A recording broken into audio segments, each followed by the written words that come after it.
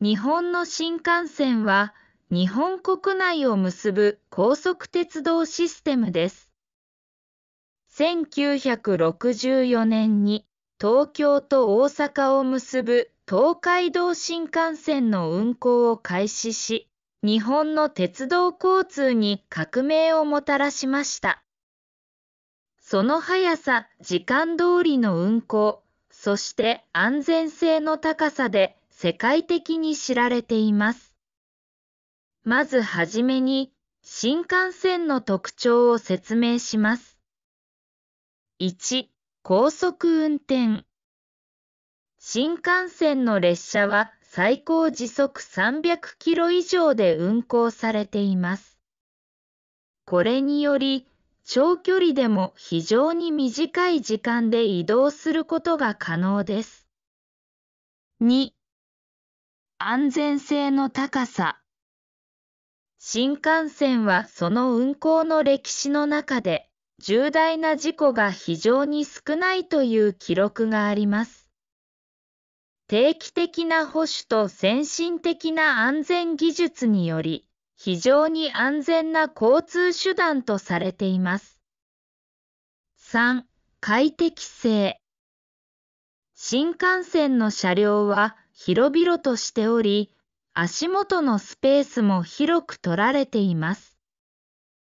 また、車内は静かな空間で、長距離移動でも疲れにくい設計になっています。4、ネットワーク。新幹線のネットワークは日本全国に広がっています。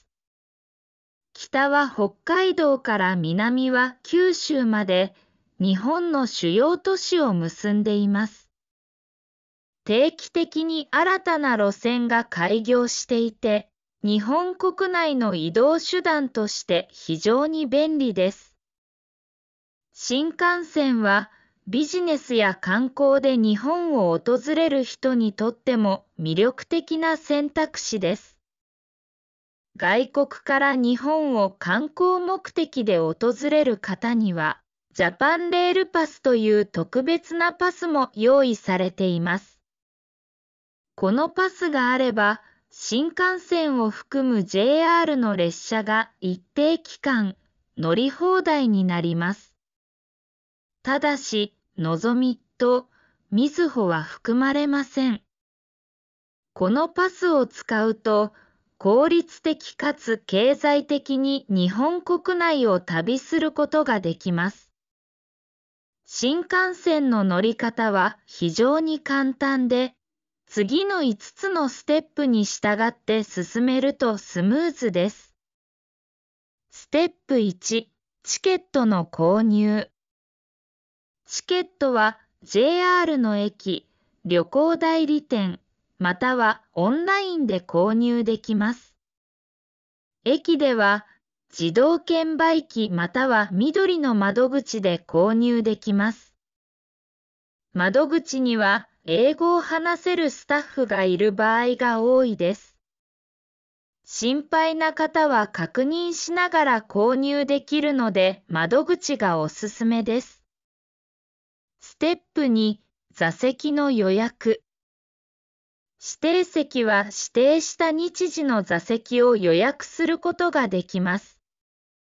特に繁忙期や長距離移動では予約がおすすめです。時期により指定席料金が変わるので事前に確認しましょう。自由席は予約なしで乗車できる席です。座席は先着順なので席が空いてない場合もあります。ステップ3、駅での乗車準備。改札口はチケットまたはジャパンレールパスを使って通ります。乗車券と特急券の2枚の切符があるので、両方を一緒に改札機に通してください。電光掲示板を確認し、乗車する新幹線のホームに向かいます。ホーム上には車両番号が示されているので、チケットに記載された車両番号に合わせて乗車口を探します。ステップ4、乗車する。新幹線は定時に発車しますので、時間に余裕を持ってホームに到着してください。荷物は座席の上の棚に収納できます。とても大きな荷物を持っている場合、荷物置き場付きの座席を予約することもできます。特大荷物スペースや特大荷物コーナー付きの座席を予約しましょう。ステップ5、降車。目的地の駅に近づいたら荷物をまとめておき、降車口近くで降車の準備をします。降車後、出口へ向かうためには、再度改札を通ります。改札機でチケットまたはジャパンレールパスを使用します。次に、それぞれの新幹線が結んでいる主な都市と列車を紹介します。北海道新幹線。北海道新幹線は、本州の東北地方から北海道へと伸びる新幹線です。青函トンネルを通じて北海道と本州を結んでいます。列車は2種類あります。はやぶさ。北海道新幹線の最速列車で、新青森から新函館北斗までの間を最短で結びます。特徴的な先頭デザインで知られ、すべての座席が指定席です。はやて。盛岡新函館北斗間のみを区間運転しています。早朝と深夜のみ走っているため、レアな列車とされています。東北新幹線。東北新幹線は、東京から青森県の新青森駅までを直接結んでいます。北海道新幹線と直通運転を行っていて、列車は4種類あります。はやぶさ。最速の列車で、東京と新函館北斗間を最短で結んでいます。はやて。盛岡新函館北斗間のみを区間運転しています。やまびこ。東北新幹線の区間を走る本数の多い列車です。自由席もあるため、柔軟な旅行プランに適しています。那須野。東京から郡山までのすべての駅で止まる。東北新幹線の中で最も遅い列車です。秋田新幹線。東北新幹線の盛岡駅から秋田駅を結んでいます。この路線は既存の在来線路を新幹線用に改良して使用しています。そのためミニ新幹線と呼ばれます。列車は1種類です。小町。盛岡から秋田までを結ぶ唯一の列車タイプで、東北新幹線のはやぶさやはやてと盛岡駅で接続します。小さいながら快適な車両を使用し、秋田新幹線専用のデザインが特徴です。山形新幹線。山形新幹線は日本のミニ新幹線システムの一つです。東北新幹線の福島駅から分岐し、山形県を通って新庄駅までを結んでいます。列車は1種類です。翼。東京から山形新幹線に直接乗り入れ、山形県内を経由して新庄までを結びます。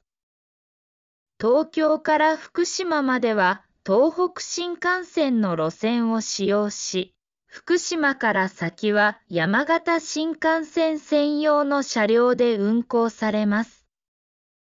上越新幹線。上越新幹線は東京と新潟を結ぶ新幹線です。関東地方から北陸地方の一部へのアクセスを提供しています。この路線は多様な自然景観、温泉地、スキーリゾートなどへのアクセスに便利です。列車は2種類あります。トキ。上越新幹線の主要な列車で東京と新潟間を結びます。一部の列車は途中の主要駅のみに停車するため、より速い移動が可能です。谷川。東京と越後湯沢間を結ぶ列車で、特にスキーシーズンには多くの利用者がいます。越後湯沢での乗り換えを通じて、周辺のスキーリゾートへのアクセスもできます。東海道新幹線。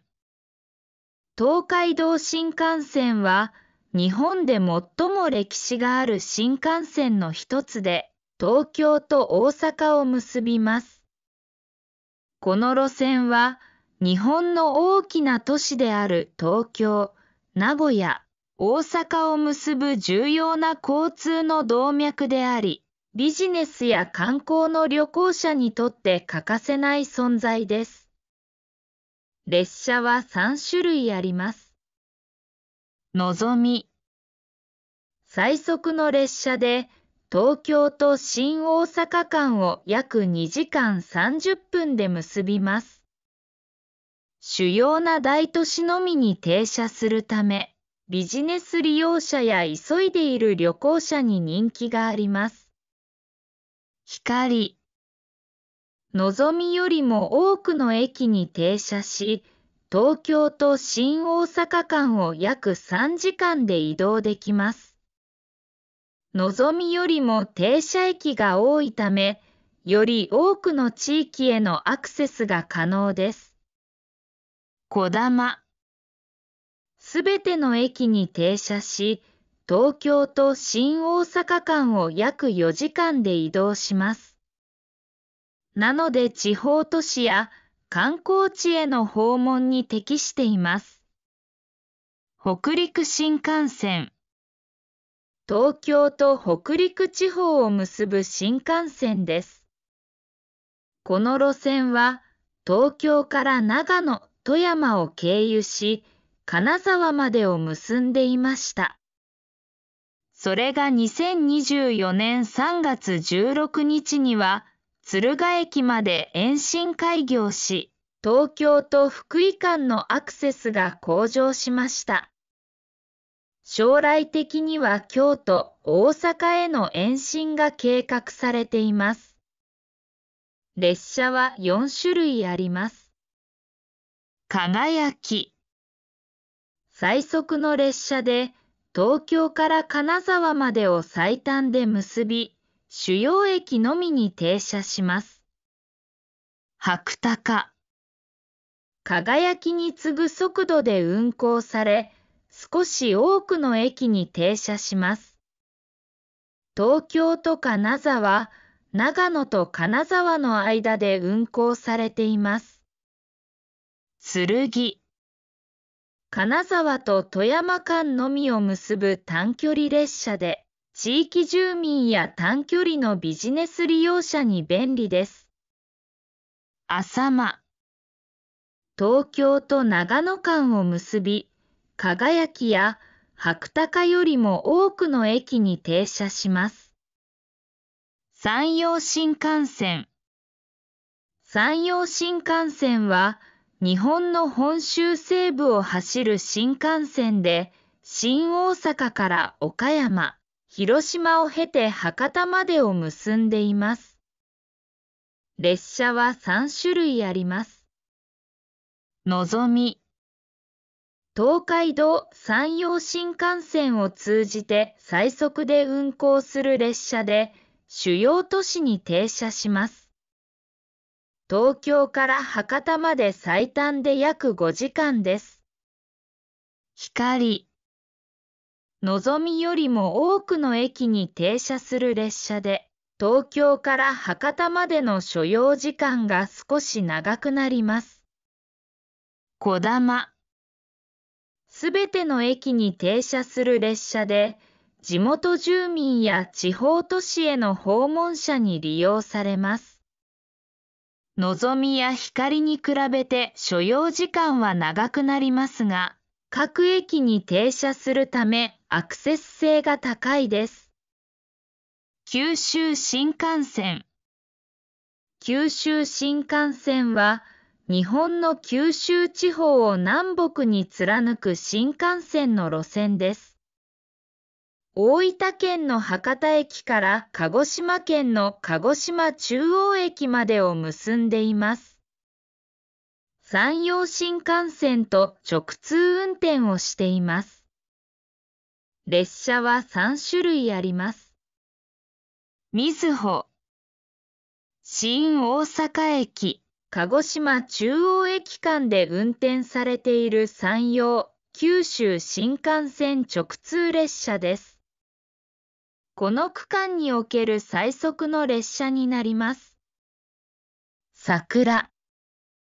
みずほよりも多くの駅に停車します。比較的多くの駅に停車するため、より多くの九州の都市へアクセスできます。つばめ。すべての駅に停車する列車で、小規模な駅へのアクセスに便利です。地元住民や観光客に利用されています。西九州新幹線。西九州新幹線は、九州新幹線の一部であり、長崎県と佐賀県を結ぶ新幹線です。この路線は、一部区間で在来線と共用する特徴を持ち、長崎ルートとも呼ばれています。列車は1種類です。かもめ。長崎と博多間を結ぶ主要な列車で、この名前は以前からある在来線の特急列車名を引き継いでいます。以上、日本の新幹線についてご紹介しました。新幹線はただの移動手段ではありません。新幹線からの景色は、日本の美しい自然、都市、そして季節の変化を間近に感じることができます。日本を訪れる際は、ぜひ新幹線での旅を楽しんでみてください。日本の新幹線は、日本国内を結ぶ高速鉄道システムです。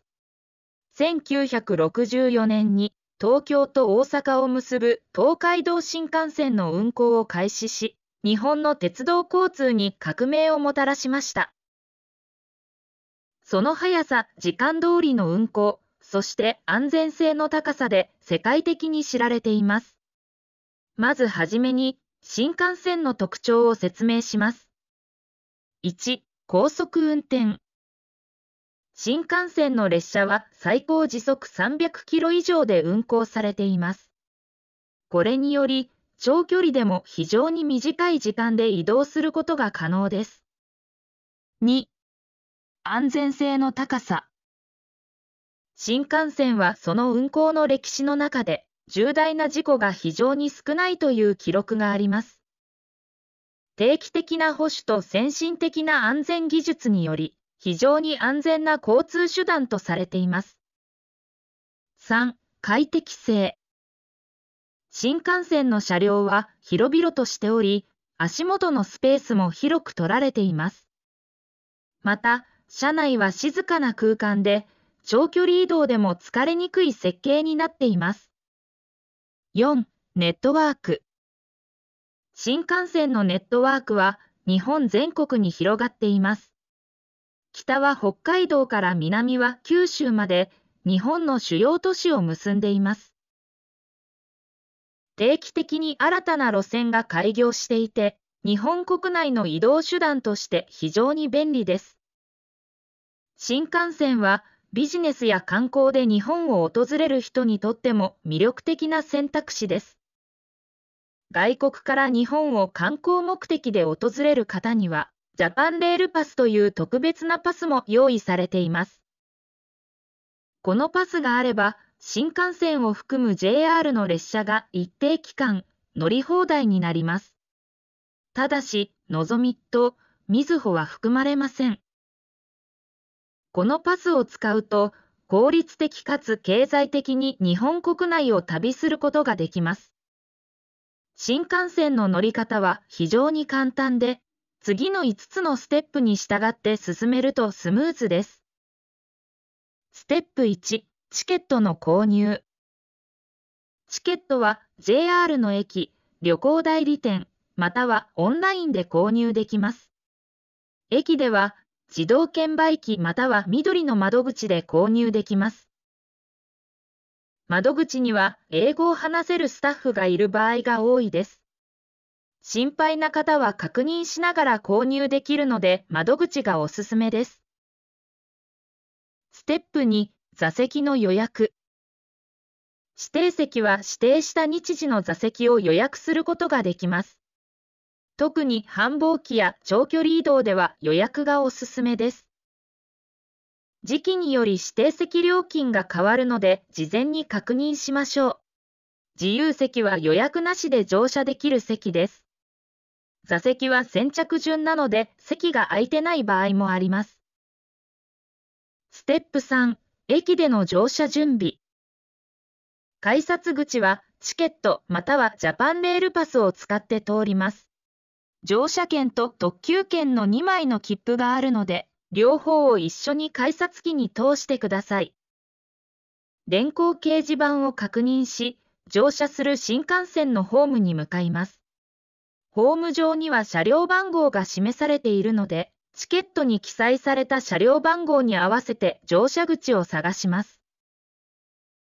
ステップ4、乗車する。新幹線は定時に発車しますので、時間に余裕を持ってホームに到着してください。荷物は座席の上の棚に収納できます。とても大きな荷物を持っている場合、荷物置き場付きの座席を予約することもできます。特大荷物スペースや特大荷物コーナー付きの座席を予約しましょう。ステップ5、降車。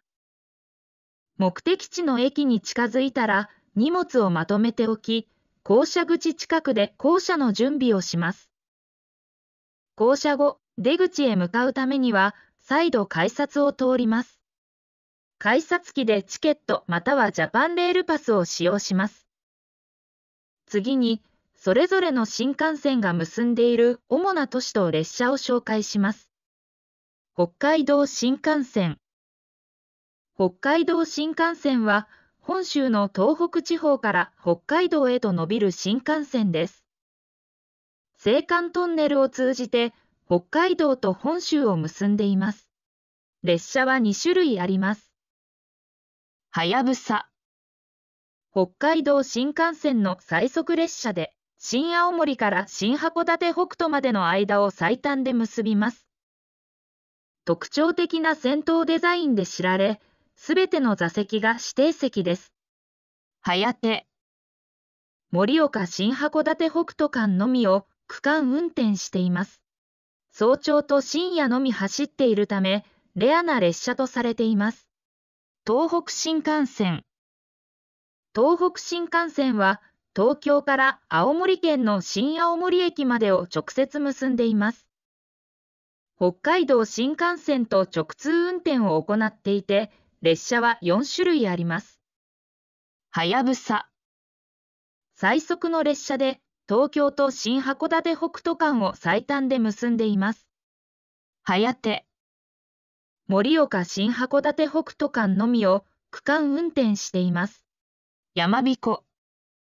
東北新幹線の区間を走る本数の多い列車です。自由席もあるため、柔軟な旅行プランに適しています。那須の東京から郡山までのすべての駅で止まる東北新幹線の中で最も遅い列車です。秋田新幹線。東北新幹線の盛岡駅から秋田駅を結んでいます。この路線は既存の在来線路を新幹線用に改良して使用しています。そのためミニ新幹線と呼ばれます。列車は1種類です。小町。盛岡から秋田までを結ぶ唯一の列車タイプで、東北新幹線のはやぶさやはやてと盛岡駅で接続します。小さいながら快適な車両を使用し、秋田新幹線専用のデザインが特徴です。山形新幹線。山形新幹線は日本のミニ新幹線システムの一つです。東北新幹線の福島駅から分岐し、山形県を通って新庄駅までを結んでいます。列車は1種類です。翼。東京から山形新幹線に直接乗り入れ、山形県内を経由して新庄までを結びます。東京から福島までは東北新幹線の路線を使用し、福島から先は山形新幹線専用の車両で運行されます。上越新幹線。上越新幹線は東京と新潟を結ぶ新幹線です。関東地方から北陸地方の一部へのアクセスを提供しています。この路線は多様な自然景観、温泉地、スキーリゾートなどへのアクセスに便利です。列車は2種類あります。トキ。上越新幹線の主要な列車で、東京と新潟間を結びます。一部の列車は途中の主要駅のみに停車するため、より速い移動が可能です。谷川。東京と越後湯沢間を結ぶ列車で、特にスキーシーズンには多くの利用者がいます。越後湯沢での乗り換えを通じて、周辺のスキーリゾートへのアクセスもできます。東海道新幹線。東海道新幹線は、日本で最も歴史がある新幹線の一つで、東京と大阪を結びます。この路線は、日本の大きな都市である東京、名古屋、大阪を結ぶ重要な交通の動脈であり、ビジネスや観光の旅行者にとって欠かせない存在です。列車は3種類あります。のぞみ。最速の列車で、東京と新大阪間を約2時間30分で結びます。主要な大都市のみに停車するため、ビジネス利用者や急いでいる旅行者に人気があります。光。のぞみよりも多くの駅に停車し、東京と新大阪間を約3時間で移動できます。のぞみよりも停車駅が多いため、より多くの地域へのアクセスが可能です。こだま。すべての駅に停車し、東京と新大阪間を約4時間で移動します。なので地方都市や観光地への訪問に適しています。北陸新幹線。東京と北陸地方を結ぶ新幹線です。この路線は東京から長野、富山を経由し、金沢までを結んでいました。それが2024年3月16日には、敦賀駅まで延伸開業し、東京と福井間のアクセスが向上しました。将来的には京都、大阪への延伸が計画されています。列車は4種類あります。輝き。最速の列車で、東京から金沢までを最短で結び、主要駅のみに停車します。白鷹。輝きに次ぐ速度で運行され、少し多くの駅に停車します。東京と金沢、長野と金沢の間で運行されています。剣。金沢と富山間のみを結ぶ短距離列車で、地域住民や短距離のビジネス利用者に便利です。あさま。東京と長野間を結び、輝や白鷹よりも多くの駅に停車します。山陽新幹線。山陽新幹線は、日本の本州西部を走る新幹線で、新大阪から岡山、広島を経て博多までを結んでいます。列車は3種類あります。のぞみ。